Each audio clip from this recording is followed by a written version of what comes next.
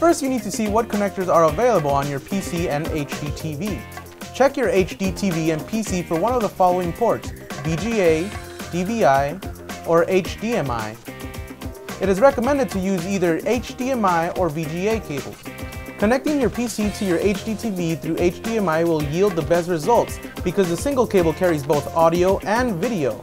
You want to look for a male-to-male HDMI cable. If you want to use VGA, you will need a male-to-male cable as well. You will also need to use one of these additional cables for audio, depending on your audio input. If your computer has a DVI connector, then you can buy one of these cables to connect video to your HDTV. You will also need an additional audio cable depending on your audio input. First, turn the power off on both your HDTV and your PC. Then, using the video cable chosen in step 1, connect them to your PC and TV.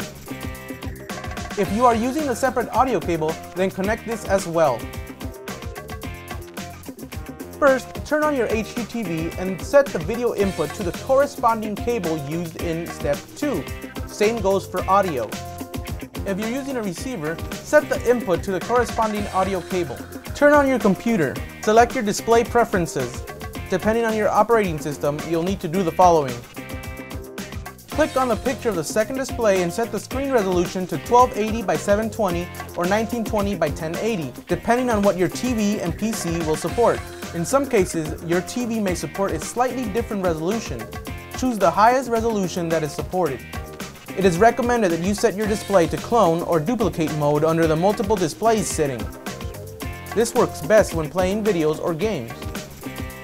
Click OK and you should now see your computer's desktop on your HDTV.